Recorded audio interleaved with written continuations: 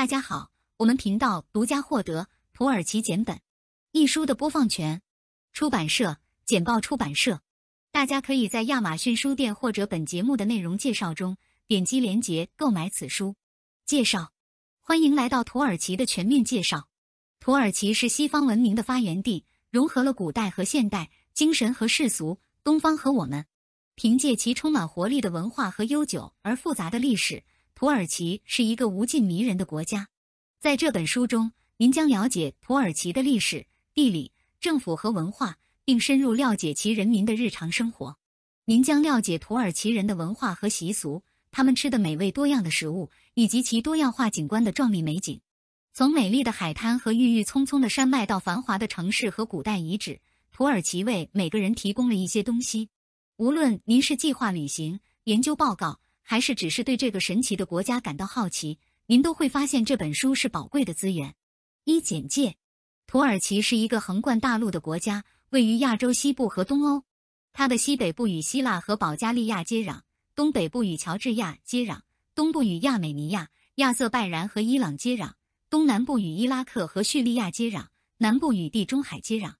土耳其是一个重要的地区，拥有充满活力的文化，历史悠久。土耳其被认为是东西方之间的桥梁，因为它是各种文化和宗教的发源地。作为几位历史人物的出生地，土耳其以其文化遗产、古代遗址和繁华的城市而闻名。土耳其也是北约成员国，也是该地区的主要经济体。安纳托利亚半岛是土耳其大多数人口的家园，以其农业生产和自然美景而闻名。凭借其战略位置、丰富的历史和独特的文化，土耳其是旅行者的迷人目的地。二、概述和历史。土耳其是一个横贯大陆的国家，位于欧洲和亚洲。它是中东的一部分，与8个国家接壤：西北部的希腊和保加利亚，佐治亚州东北部，东部是亚美尼亚、亚塞拜然和伊朗，南部的伊拉克和叙利亚，以及南部和西部的地中海。土耳其是一个充满活力和文化多元化的国家，拥有悠久而多样的历史。土耳其人口超过8000万，是世界上第18大人口大国。大多数人口讲土耳其文，这是官方语言，尽管有实质性的反少数民族语言，如库尔德语和阿拉伯文。大多数人口是穆斯林，政府是一个世俗共和国。土耳其有着悠久而丰富的历史。据信它自旧石器时代以来就有人居住，古细菌证据可以追溯到新石器时代。在7世纪中叶，塞尔柱突厥人建立了一个统治国家，直到1299年奥斯曼帝国建立。奥斯曼帝国统治了几个世纪，以其伟大的艺术、科学和文化而闻名。第一次世界大战期间，奥斯曼帝国战败，土耳其共和国于1923年成立。土耳其共和国是一个世俗国家，自1950年代以来一直拥有现代民主政府。土耳其是该区的主要参与者，与欧洲和中东有着密切的联系。它是联合国、北约和经合组织以及伊斯兰合作组织和黑海经济合作组织等一些区域组织的成员。该国经济不断增长，是一个主要的旅游目的地。由于其地理位置，土耳其也是移民和难民的热门目的地。三、地理。土耳其位于欧洲东南部，北临黑海，南临地中海，西临爱琴海。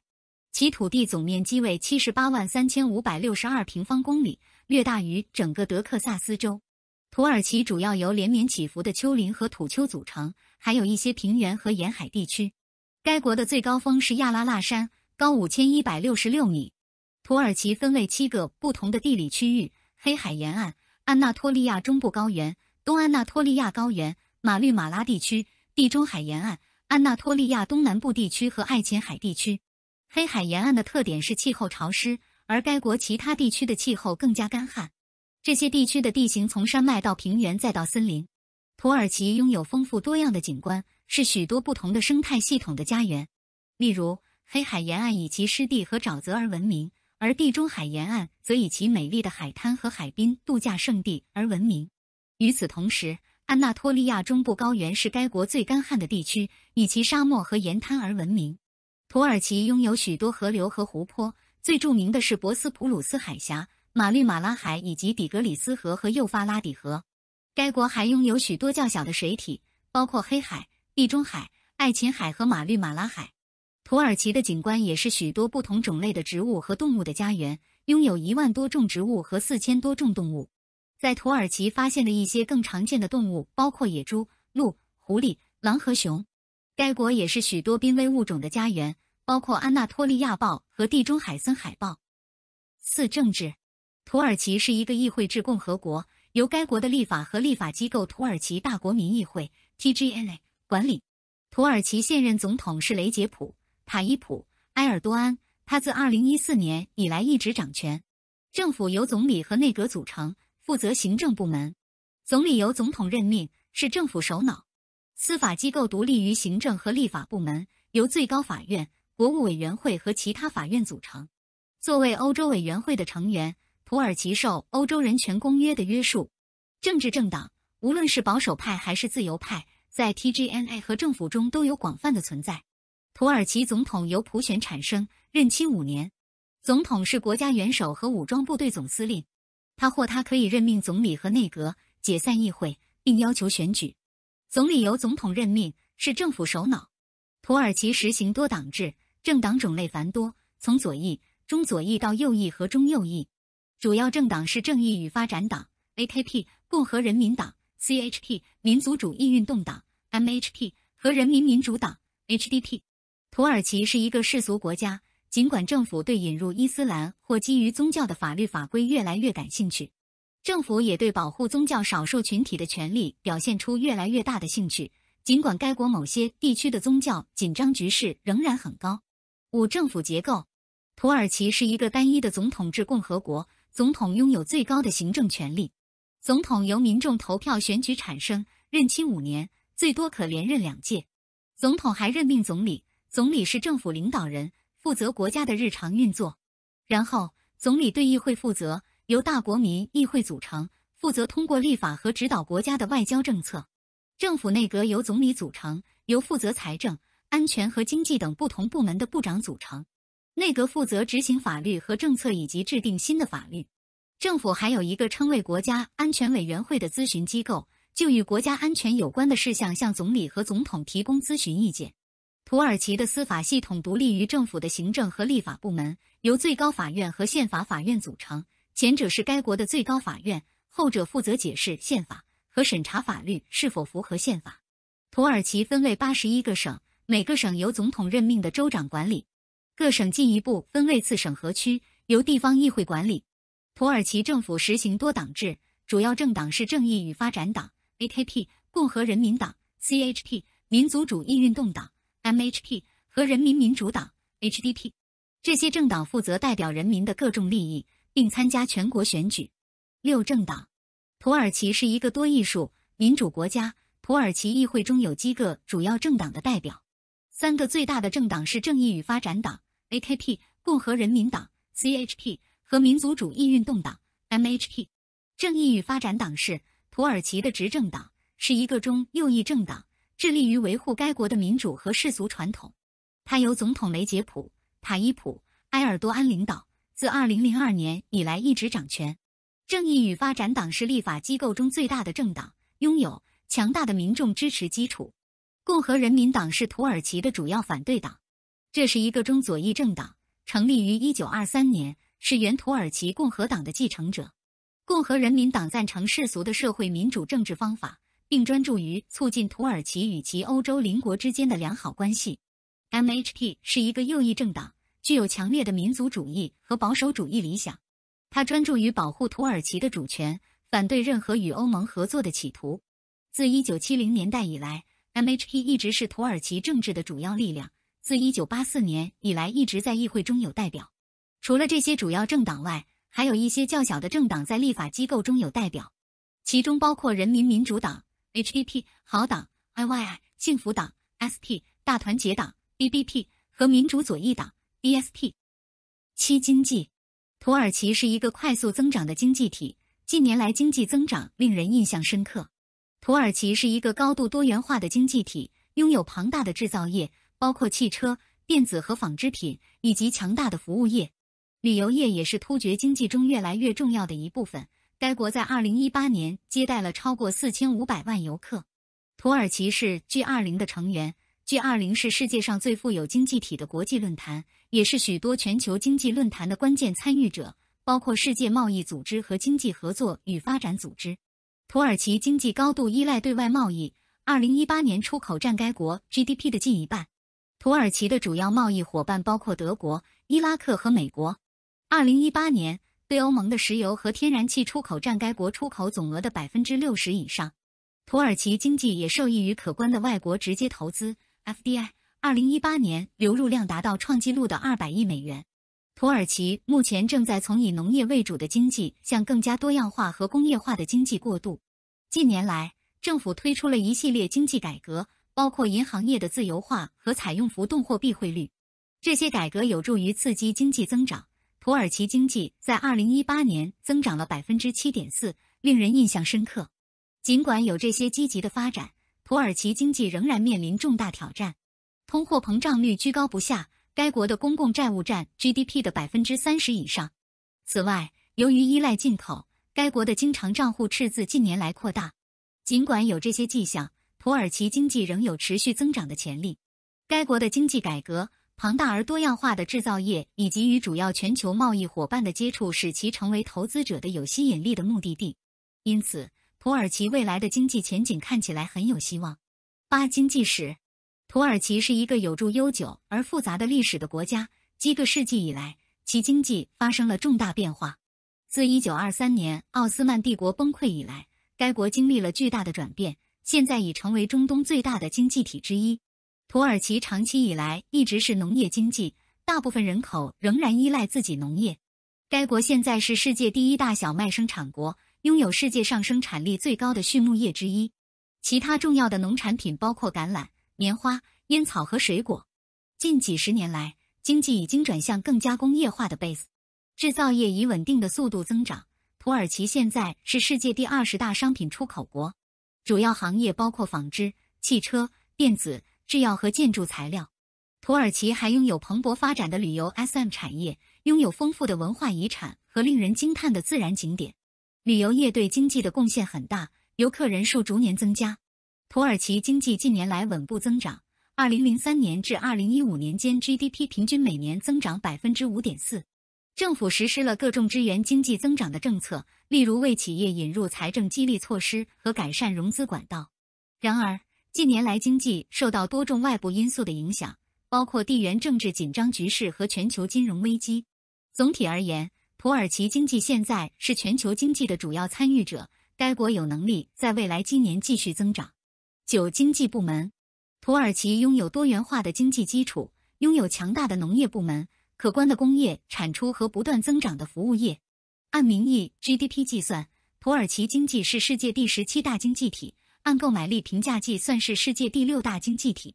土耳其是一个新兴市场经济体，其经济主要由出口、投资和私有化驱动。农业仍然是土耳其的主要经济部门，约占该国 GDP 的 15%。该行业是该国最大的雇主，雇佣了大约 25% 的工作力。生产的主要作物包括小麦、棉花、大麦、甜菜、葵花籽、橄榄、无花果、柑橘类水果和烟草。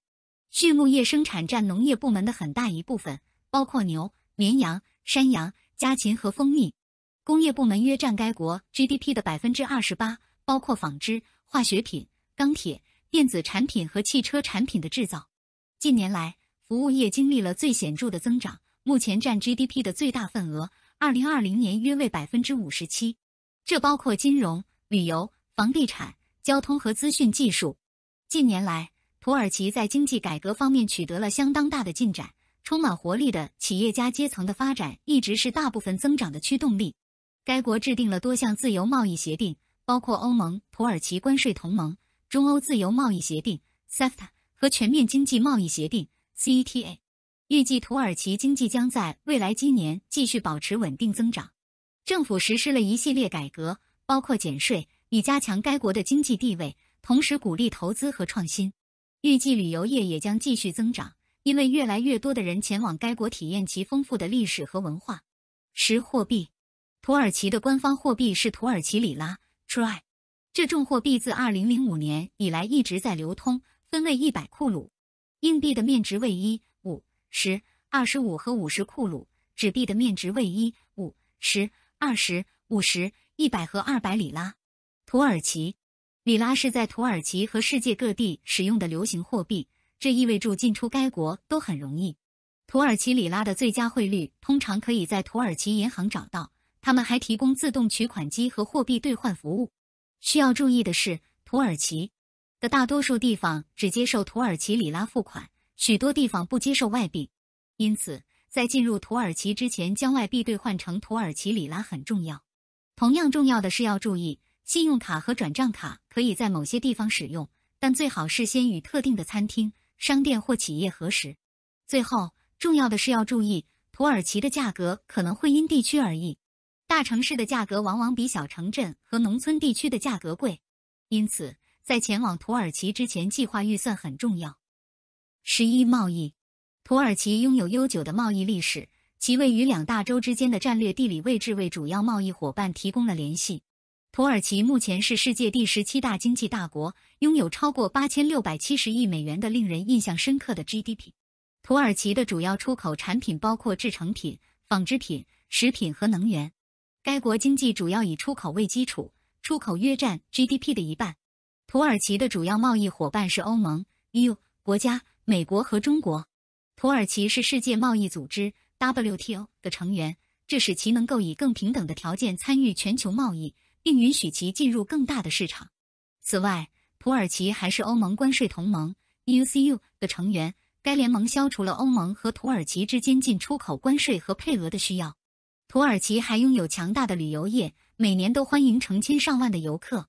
旅游业是该国的重要收入来源，估计每年占 GDP 的8%至12%左右。土耳其也是欧洲和亚洲之间的热门中转站，因为它是许多重要的过境点的所在地。土耳其被称为新兴市场，拥有高度发达的金融体系。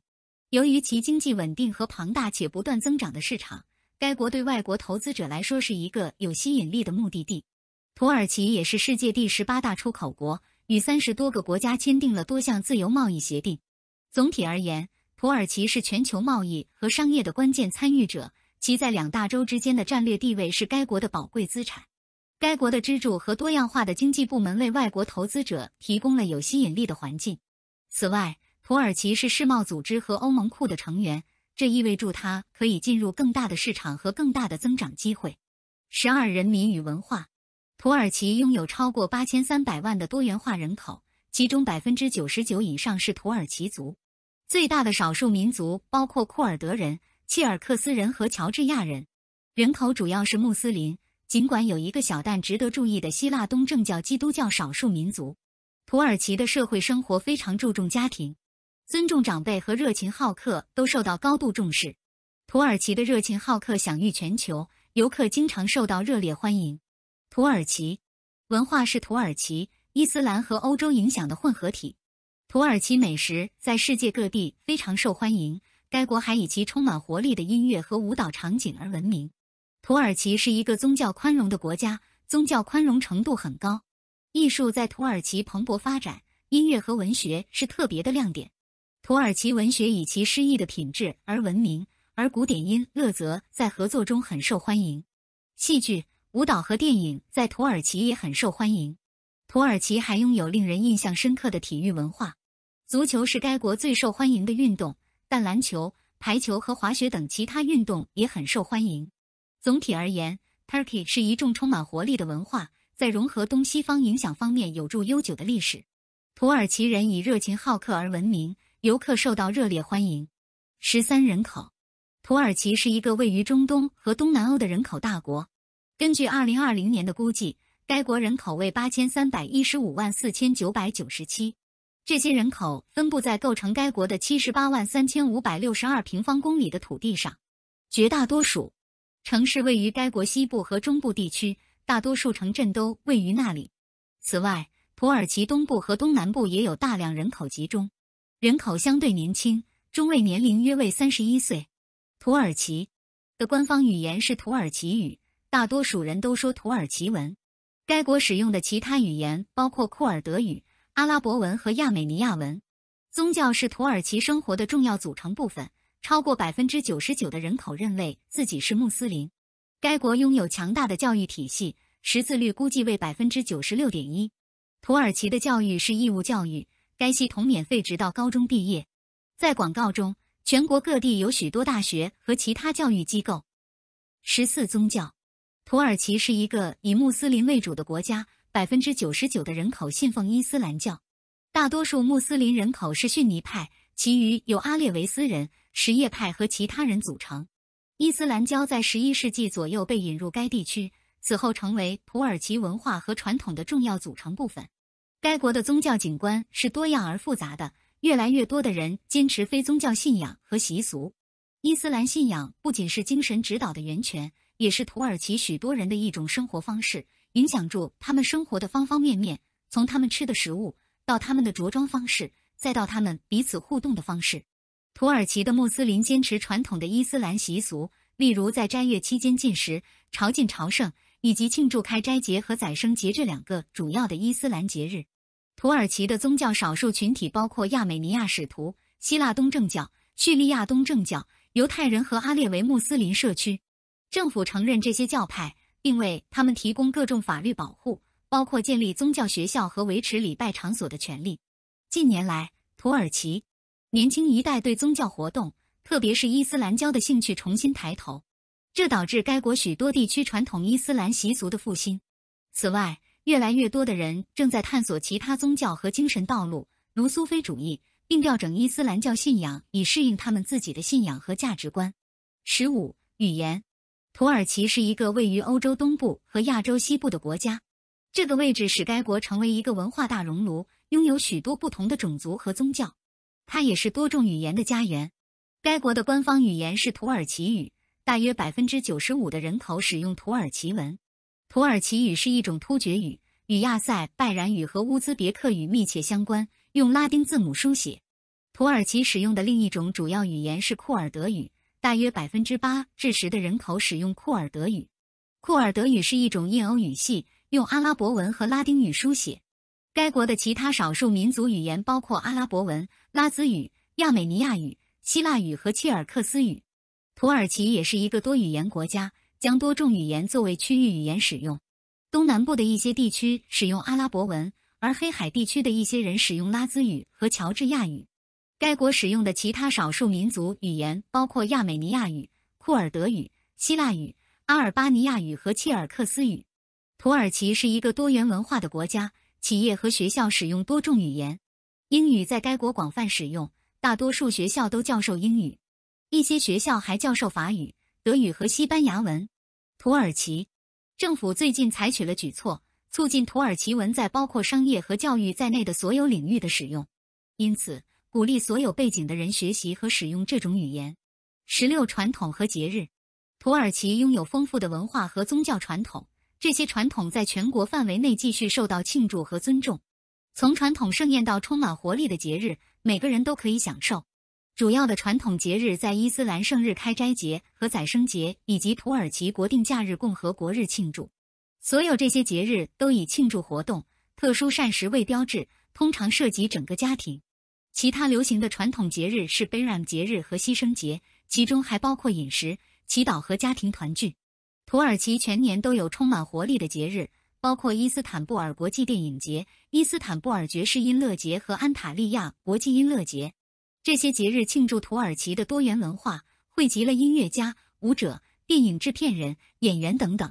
为了获得独特的体验，土耳其的游客还可以参观该国东部和东南部地区的村庄，这些村庄以其独特的习俗而闻名。这些村庄被称为安纳托利亚村庄，保留了居住在那里的人们的传统生活方式和习俗。这些习俗的例子可以包括特殊膳食、传统服装，甚至是庆祝活动期间玩的特殊游戏。土耳其是一个拥有丰富文化和传统的国家，节日和节日是了解他们的好方法。从传统盛宴到充满活力的节日，以及介于两者之间的一切，土耳其的游客可以体验世界上一些最独特的传统。17. 教育。土耳其以其优秀的教育体系和对改善教育体系的承诺而闻名。教育是该国的重要优先事项，在土耳其文化中受到高度重视。土耳其的识字率为 99.2%， 是世界上识字率最高的国家之一。土耳其教育体系分为3个层次：初等、中等和高等教育。初等教育对所有6至14岁的儿童都是免费义务教育。中等教育分为2个轨道，普通中学教育和职业技术中学教育。完成中学学业后，大学和职业技术专业学院都可以接受高等教育。土耳其共有191所大学，其中11所大学根据泰晤士高等教育世界大学排名世界前500名。土耳其最受欢迎的学习领域是工程、医学和商业，但还有许多其他学习领域可用。除了优秀的大学外，土耳其还拥有许多备受推崇的国际学校，包括公立和私立，为来自世界各地的学生提供优质教育。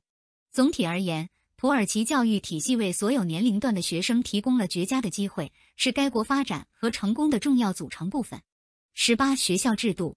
土耳其的学校系统结构高度结构化，为其公民提供优质教育。教育系统分为4个不同的阶段：小学、中学、高等教育和职业教育。初等教育，土耳其的所有儿童都必须在6至15岁之间上学。在小学阶段，学生学习土耳其语、数学、科学、历史和地理。该课程以国民教育部制定的国家课程为基础。中等教育，完成小学教育后，学生以高中或职业学校的形式上中学。在中学阶段，学生学习数学、科学、社会研究和外语，如英语。学生也可以选择专攻特定领域，例如工程、医学或商业。高等教育，学生可以在大学或技术学校接受高等教育。在大学里，学生可以攻读各种学位，包括学士和硕士学位。技术学校提供工程、医学和商业等一系列领域的职业培训。职业教育、职业培训在各个领域提供，通常是免费的或由政府提供大量补贴。职业学校提供各个领域的培训，包括建筑、工程和商业。除了土耳其的正规教育体系外，还有几所私立学校和大学，其中许多为学生提供国际水准的教育。这些学校通常为学生提供全球视野，并帮助他们发展语言和沟通技巧。土耳其还拥有广泛的图书馆网络，各级教育系统的学生都可以使用这些资源。Turkey 的图书馆有大量的书籍可供选择，学生经常使用它们来补充他们的学习。19高等教育。土耳其拥有许多大学，包括一些世界上最著名的高等教育机构。Higher 教育委员会，称为 YOK， 负责监督和协调该国所有大学。这些大学提供各种各样的课程，包括医学、工程、人文和科学。土耳其大学提供的教育品质受到高度重视。根据泰晤士高等教育世界大学排名，2019年有40多所土耳其大学出现在排名中。伊斯坦布尔技术大学 ITU 是土耳其排名最高的大学，在全球排名第186位。国际电联成立于1773年，是世界上最古老的技术大学。它是许多专业的所在地，包括建筑、土木工程、工业工程以及计算机和系统工程环。土耳其的其他知名大学包括中东技术大学 METU、博阿季奇大学和比尔肯特大学。除传统大学外，土耳其还拥有多所职业学校和研发机构。这些机构如土耳其科学和技术研究理事会 TÜBİTAK 和国家教育部，负责新技术的开发以及进一步促进该国的研究和开发。由于土耳其在高等教育方面的良好声誉和相对实惠的学费，国际学生对在土耳其学习越来越感兴趣。2020年，超过15万名国际学生选择在土耳其学习，使其成为世界上国际学生的首选目的地之一。20基础设施。土耳其是一个拥有庞大而多样化的基础设施的国家。它的交通网络现代而全面，使旅行者可以轻松到达全国各地。全国公路和高速公路网络广泛，可轻松前往所有主要城市和旅游目的地。铁路系统也很发达，有许多高速服务连接主要城市。土耳其有2个主要的国际机场，伊斯坦布尔阿塔图尔克机场和伊斯坦布尔萨比哈格克勤机场。这2个机场都提供与欧洲、亚洲、非洲和中东的直接连接，使土耳其成为通往 region。土耳其还拥有广泛的海上运输系统，通过海上将其主要港口城市与欧洲和中东连接起来。土耳其的港口是世界上最大和最高效的港口之一，为土耳其商品和服务提供了便利。土耳其还拥有广泛的能源运输网络，为所有主要城市和农村地区提供电力。电网由多个发电厂和水电站大坝连接，为整个国家提供了可靠的电力城市来源。土耳其的电信基础设施也非常发达，为使用者提供了互联网接入、蜂窝网络和数位电视的各种选择。土耳其也是绿色能源技术的领导者，全国各地正在实施越来越多的可再生能源项目和举措。总体而言，土耳其是一个基础设施发达的国家，可轻松前往所有主要城市和景点。凭借其高效的交通网络、可靠的能源和现代化的电信，土耳其是寻求安全便捷假期的旅行者的理想目的地。结论：总之，土耳其是一个迷人而多元化的国家，拥有悠久的文化和有趣的历史。这是一片美丽的土地，有许多迷人的景点可供探索。人们友好热情，食物很美味。土耳其是一个充满反差的国家，为勇敢的旅行者提供了广泛的体验。土耳其拥有壮丽的山脉、茂密的森林和雄伟的海岸线，是度过难忘假期的理想目的地。